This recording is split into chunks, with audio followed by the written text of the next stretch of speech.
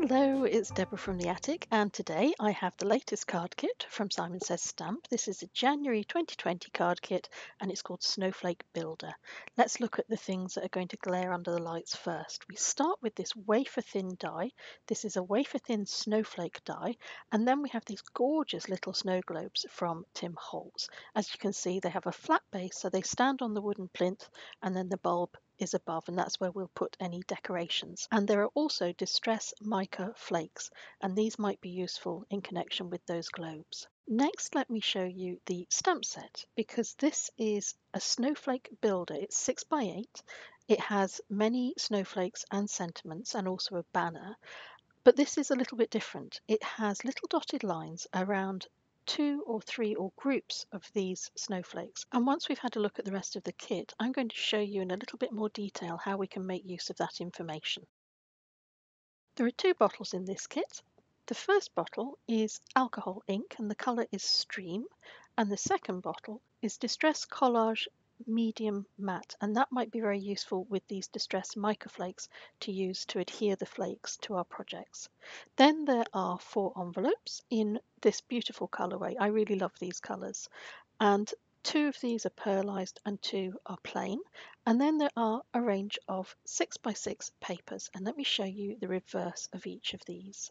There are 5 of these papers altogether. They're all double-sided and they're from Kaiser Craft. These colours complement the colours of the envelopes and the cardstock, which are sea glass, smoke, slate and white.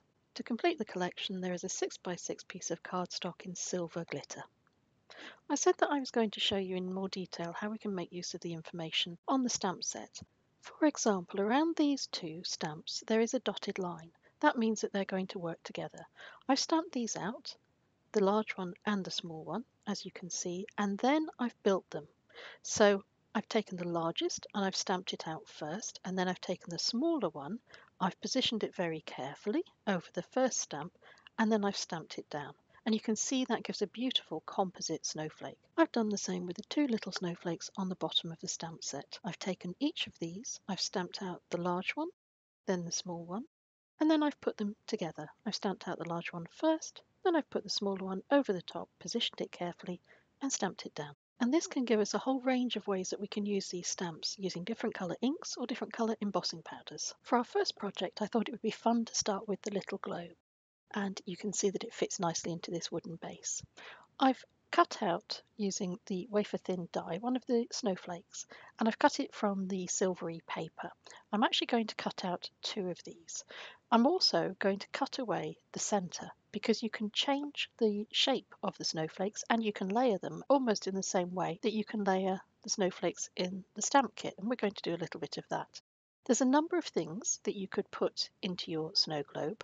I decided I wanted to focus just on using the items in the kit, so I'm going to create a small enough snowflake that will fit inside the glass globe.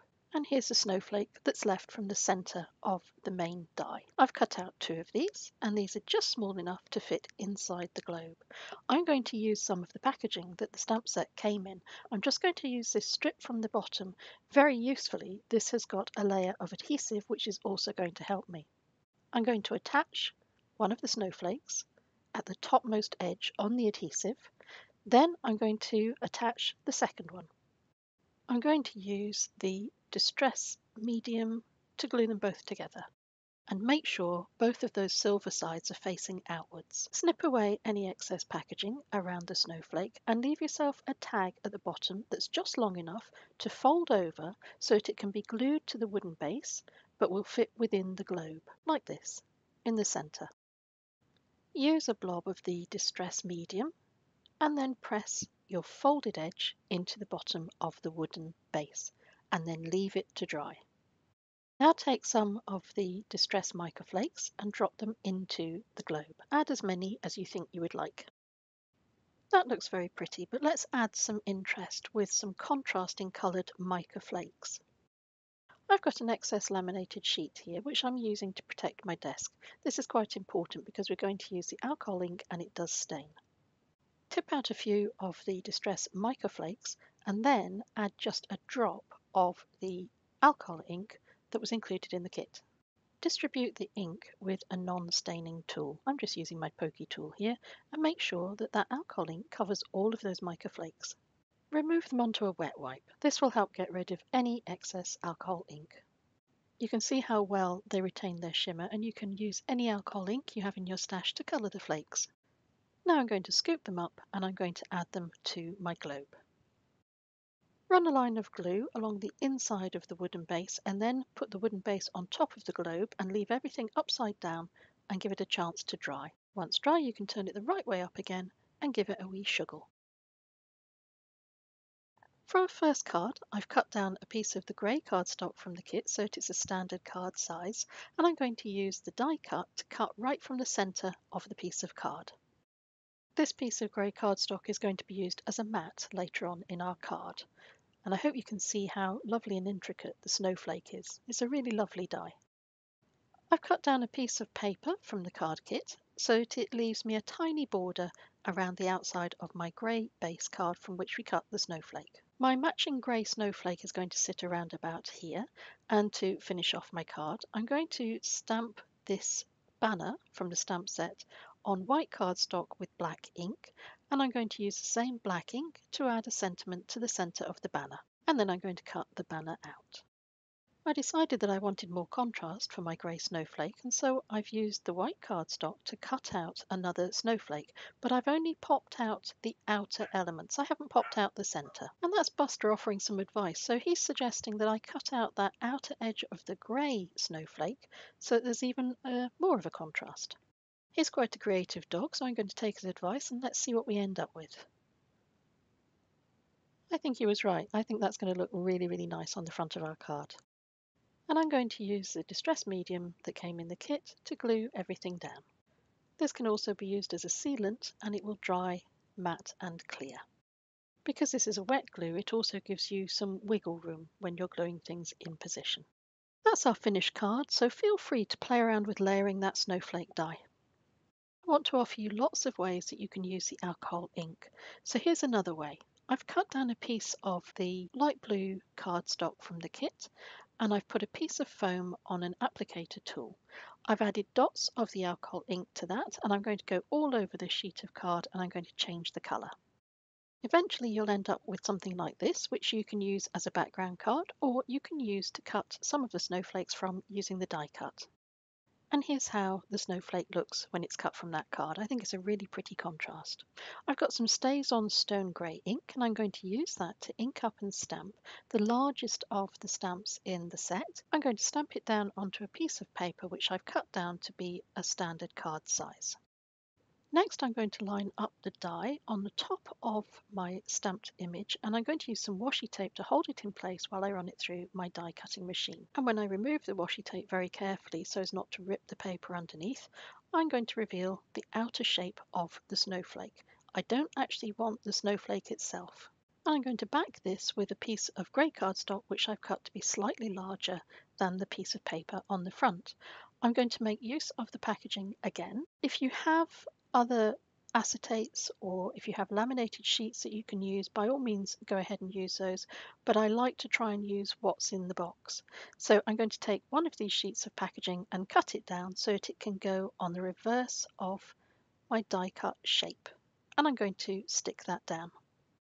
I'm adding dots of glue using a fine nozzled glue applicator to the reverse of my snowflake which I cut out earlier.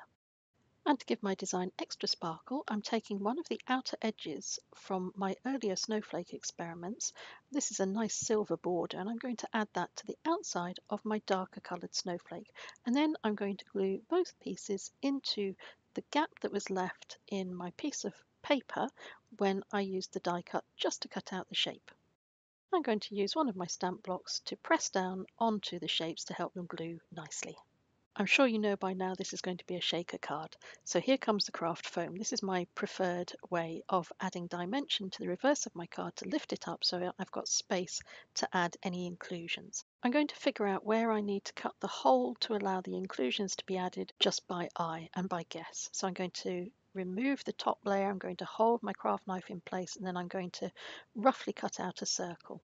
And that's all the work I need to do with my craft knife, so I'm going to work on the reverse with my scissors. It's just a little bit easier to give yourself a start with a craft knife. So I can see I need to cut away a little bit more, and I'll keep doing this. I'll keep cutting and then checking until I know I've got exactly the right size that I need. When I'm happy with the size of my craft foam, I'm going to glue it onto the reverse of my design. Still working on the back, I'm going to tip some of the distress mica flakes into the center of my card, and once I'm happy with how many I have in there, I'm going to put the grey card that's underneath at the moment. I'm going to glue that onto the black craft foam that you can see, and then that will make sure that all of my mica flakes are in the right place and captured safely. And when I turn my card over, there's a nice shimmery effect. I'm going to add a sentiment using some StazOn teal blue because that's a nice matching colour for my snowflake, and I'm going to stamp this onto a piece of almost white paper. It's a strip that I've cut from the reverse of one of my pieces of paper that I've used to make the card. And to continue the sparkle theme, I'm going to cut a fine strip of the glitter cardstock, which I'm going to use as a mat for my sentiment. Once that's all glued on the bottom of my card is complete and I can give it a shuggle to test it. For a quick easy card, I've cut down a piece of cardstock. This is the beautiful blue and silver, and I've also cut down a piece of card that has got a gap top and bottom. I've got 2 white snowflakes and I've got some StazOn stone grey ink. I'm going to roughly put my snowflakes in this position and then I'm going to stamp my sentiment in the corner. I've chosen to use a StazOn grey ink because that matches better with the colours from the piece of paper I've cut down. Working on a piece of yellow nasty scrap paper underneath, I'm going to take my distress medium and I'm going to apply a little line to the top and the bottom of my paper. And then I'm going to take my mica flakes and I'm going to gleefully throw them all over the paper, and I'm just going to let them stick where they fall. I'm going to tap off the excess, which I'm going to put back into my little bottle. And when that dries, it's going to have fantastic shimmer. I'm going to glue everything down onto my piece of blue cardstock, and I'm going to use this 3-in-1 glue. I'm using this one because it doesn't leave gluey, traily threads underneath the paper when you stick it down, as some wetter glues can do. For example, the Distress Medium wouldn't be the best option to use for this. Alternatively, if you have tape runner, you can use that. Now I'm going to glue down both of my snowflakes and I'm going to weight them down with a couple of stamp blocks to help them adhere really well. And our card is complete. Our fourth card is going to use 3 snowflakes which I've cut from white cardstock. I've got a piece of the light grey card which I've cut down to be a standard card size, and I'm going to position my snowflakes in such a way that when I take a pencil I can run a curved line down one side on the top and one side underneath the snowflakes, and that will give me a guide because I want to cut 2 curves. I'm going to cut the top and the bottom lines that I drew in, and I'm going to reserve the outside pieces and discard that central piece. I don't need that one. Use an eraser to get rid of any pencil marks that you may have left on your cardstock. My background card is dark grey and it's been cut down so it's the same size as the standard card size and the same size as the 2 lighter grey pieces. I'm going to position the 2 grey pieces on the card, just make sure that my snowflakes will fit within that central area. I'm going to choose a stamp from the set that will fit in the bottom left corner, and then I'm going to use a clear embossing pad and some white embossing powder to stamp and heat set my sentiment on the bottom left piece of the light grey cardstock. I never get tired of watching embossing powder melt so that it adheres to your cardstock. It's a wonderful effect. I have some offcuts of craft foam which I'm going to use to back those 2 pale pieces of grey card. You don't have to worry about making this look pretty, and as you can see, I didn't worry for a moment. The important thing is to make sure you get into all the little corners and all the little pokey bits, and then you can glue them up and stick them onto your card. These will give some nice dimension to those central snowflakes. Once the 2 light grey pieces of card are stuck down, you can turn your attention to the 3 snowflakes and glue them into position as well. For some extra pizzazz, I've added a little spot of glue into the centre of my snowflakes, and I'm dropping on some of those Distress mica flakes on the top. They will give the card a lovely shimmer. If you prefer, and if you have them, you could add Nouveau crystal drops to the centre of those snowflakes. For our next card, we're going to use the packaging. This is what contained the 2 little snow globes, and I'm going to cut 2 snowflakes from this backing card. I'm going to use a little protective piece of waste laminate sheet that I used before to protect my mat as I add colour to the front of these using the alcohol ink from the kit. And using the packaging, which has got a shiny finish on it, gives us a slightly shiny finish to our snowflakes as well. I'm going to use a variety of sizes of snowflakes from the kit, and I'm going to ink these up using the plain embossing ink that I used before, and I'm going to stamp these across the card from left to right, with the largest in the centre and the smaller ones radiating out to the sides. And then I'm going to sprinkle over a WOW embossing powder called Midas Touch. I'm using this one because it's a silver based embossing powder, but it has a hint of blue which perfectly complements the other colours in my card. And once again I'm going to heat set this. I'm going to back my design with a white piece of cardstock, but I'm going to show you a couple of ways that you can change the colour of that background so that it will match better with the colours on the front of the design. One way is to use a Copic marker and the other way is to use your alcohol ink. Since I've already shown you a way to use the alcohol ink, let's use the marker, and you can use any pen, alcohol marker, watercolour marker, whatever it is that matches the front of your design. Add a thin line of the colour at the top and the bottom of the card, or where you want that background to be visible. It will look very scruffy at the moment, but as soon as you put your top layer onto it, it all comes together and it looks like a really smart layer behind your front design. Now I'm going to mess around with the location of my snowflakes. I won't subject you to my faffing about. I'm going to decide where I want to glue them and then I'm going to stick them in place. I've added a little bit of silver that I've cut down from another snowflake in an earlier card. I've got my teal StazOn ink again. I'm only using StazOn because this happens to be the colour that I want, and I'm going to add my sentiment in the bottom right corner. And with that, our card is complete. Now we're going to have a go at layering the stamps and trying out some different embossing powders. So I've got white and I've got my Midas Touch. That was a silver one with a touch of blue. I'm using a WOW embossing ink and I'm going to ink up first of all the largest stamp. Then I'm going to stamp it right in the centre of a piece of grey card which I've cut down so that it's the size of a standard card. I'm going to cover it with white embossing powder and then I'm going to heat set it. And this is how it looks when it's heat set. Next I'm going to take the smaller die, the one that matches with this, and I'm going to use the same embossing ink and I'm going to stamp it onto the one below, making sure that I line everything up properly. And this time I'm going to sprinkle it with the Midas Touch silver based embossing powder, so we have two different embossing powders, and I'm going to heat set that as well. This is how it looks when the heat has been applied, and I think that's a wonderful effect. So you have white on the outside on the largest snowflake and then that lovely silver on the centre. I've got a ruler and a pencil and I'm going to find the centre point in my card and I'm going to draw a light pencil line across the middle, taking care not to actually draw the line through the snowflake. Taking my scissors, I'm going to cut half of the snowflake out only, and those two pencil lines will make sure that I get an equal half. I'm going to add my sentiment and I'm going to ink it up and then use white heat embossing powder to seal it in place. The top of our design is complete, and now I'm going to use some scraps from my craft foam again to cut out and glue onto the reverse of my design. It's messy as always, that's part of the fun. I quite like that it's messy at the back but it's glorious on the front. Once that's done, you can glue it down, and I'm going to secure this onto a piece of paper that I've cut from the pack, and I've cut it to be a standard card size. For our final card today, we had 8 projects, but we only had 7 cards. It's going to be an assembly job. I've cut down some paper to be a V shape at the bottom, and then I've added it to a light grey mat on the reverse.